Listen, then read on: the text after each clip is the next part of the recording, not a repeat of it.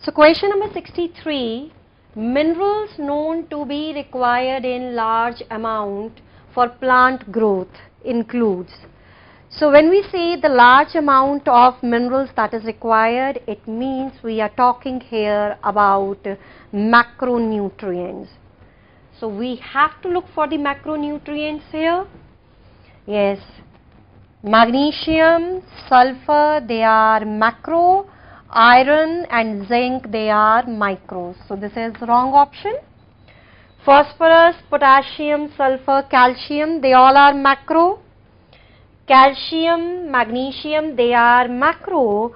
Manganese and copper, they are micro. So again this is wrong one. Potassium, phosphorus, they are macro, required in large amount.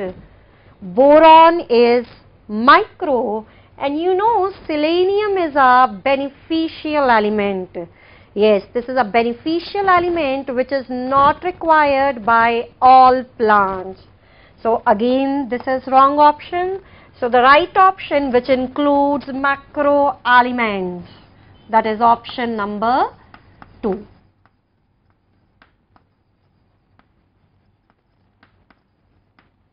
Fine.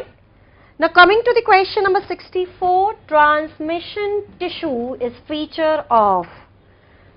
Now in the solid style there is presence of transmission tissue, and this transmission tissue, it has intercellular spaces. Yes, abundant intercellular spaces are there. So due to the presence of the intercellular spaces, the growth of the pollen tube in the style, that becomes easier. So here the right option is option number 3. So now let's move on to question number 65.